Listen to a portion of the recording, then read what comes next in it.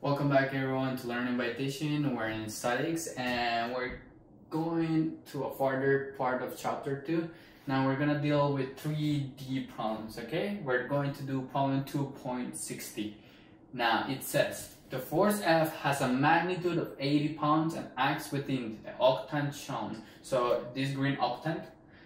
Determine the magnitudes of the X, Y, and Z components of F.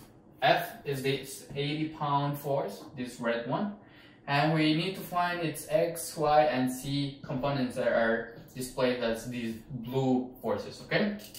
So if we check the picture that they're giving us an angle with respect to the y-axis, so from the y-axis to the force, and also from the x-axis to the force. And so with this angle we can find the magnitude of the force in the y direction and also the force in the x direction. Now, to the force to the z direction, they haven't given us any angle. So what we're gonna do is that, knowing that the resultant is going to be the Pythagorean theorem of these three forces, so we can solve for x. Now, because we already know that the hypotenuse in total is gonna be 80 pounds. So let's start, for example, with f of y. So how do we find f of y?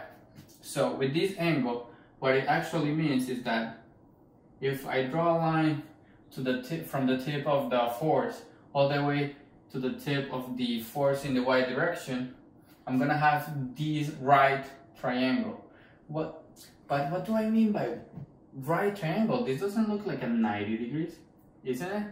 Well, since it's a 3D, the display is not like actually how it looks like. So if we were to redraw this triangle, it will look something like this.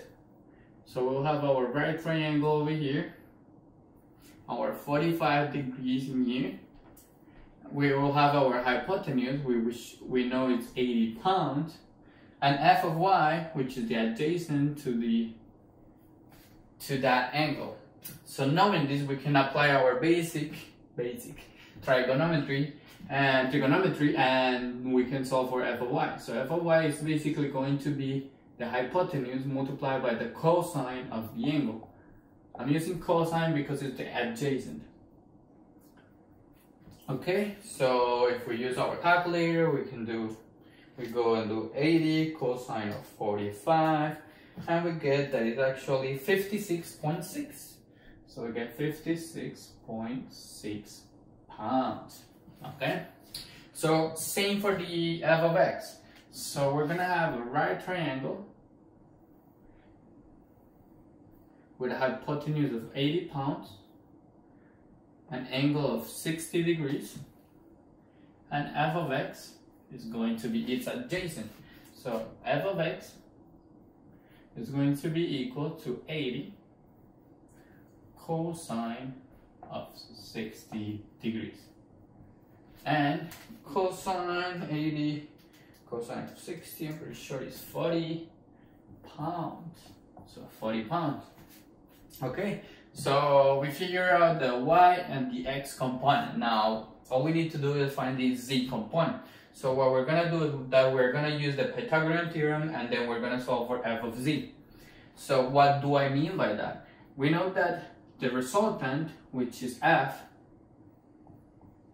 has to be equal to, if we apply Pythagorean theorem, f of x is squared, the square root of f of x squared plus f of y squared plus f of z squared. If we were to solve for f of z, basically f of z is going to be equal to the square root of f squared, the hypotenuse, minus f of x squared minus f of y squared. Okay?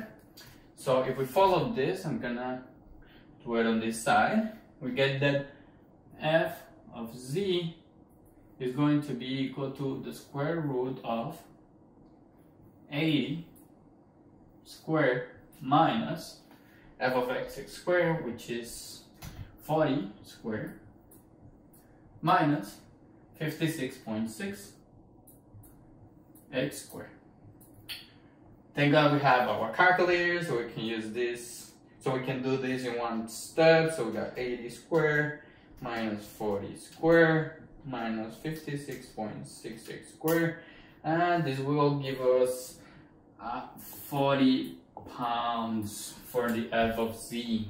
Okay, so that was it for the video. We got our three answers, which is this one for f of y, this one, this 40 pounds for f of x, and this other 40 pounds for f of z.